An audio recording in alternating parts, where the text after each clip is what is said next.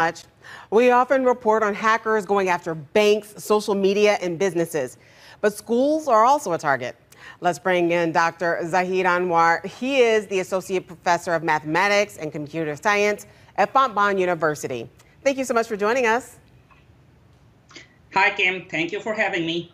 Well, we're talking about ransomware today. Can you tell us what that is? Yes. So ransomware attacks almost feel like COVID. They're persistent, they have lots of variants, and they're constantly popping up. The FBI has recently warned about ransomware targeting schools.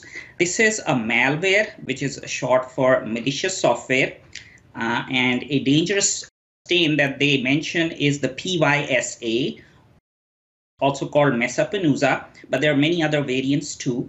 Once it infects, it encrypts files and then demands payment. It uses a double extortion. This is something new. Firstly, for regaining data, and then secondly, to stop them from exposing it to others. Well, why are hackers going after schools and colleges then if it's looking for money? Well, schools have been experiencing attacks even before the pandemic, but prevalence has increased. Attackers are opportunists, and they're becoming highly selective. They're like a hawk pouncing upon a dove. Schools are appealing targets because they are an essential service. They maintain lots of data. They are low-hanging fruit, often under-resourced with respect to technology. And then use of personal devices and unfamiliarity with the cybersecurity makes kids vulnerable.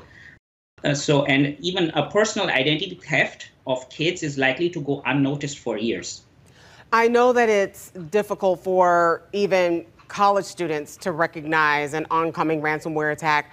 What do we do when it's our children who are 8, 9, 10 years old using that computer? Yes. So for ransomware, it's important to understand how it works. The very first stage is infection.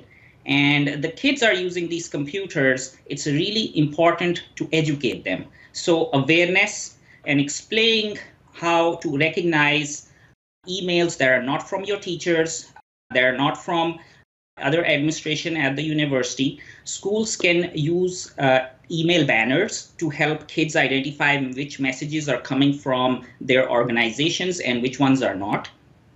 And then it's important to test and patch your system. So even if kids do inadvertently click on links, then the ransomware doesn't affect other important files on the school's computers. And I imagine that especially if a child is going to school on a home computer, that this is a task that parents want to do as well, right? That is correct. Majority of students will be using home computers, and they'll be connecting in through some kind of video conferencing system. And we've already been seeing video bombing attacks and all, and this is now new. And so the kids need to know if they're using a secure system. Schools should be using their own systems that students can carefully log into rather than use public services like public email and all.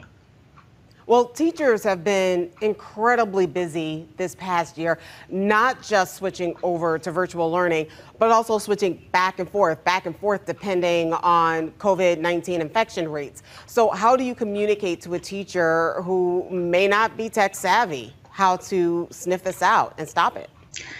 There's many ways to do education. So you should have some special sessions for them. Some very basic information about, how to use the softwares, what not to do, what kind of apps are safe to use on their machines. So we definitely need to make sure that our teachers are trained as well. Well, you can learn more about how to protect your school. We'll have a link to Fontbonne University's cybersecurity program, and that link at the bottom of your screen outlines the FBI warning. You want to read that as well. Just visit fox2now.com. Dr. Zahid Anwar, thank you so much for your help today. We really appreciate it. Thank you for having me. Well, we'll be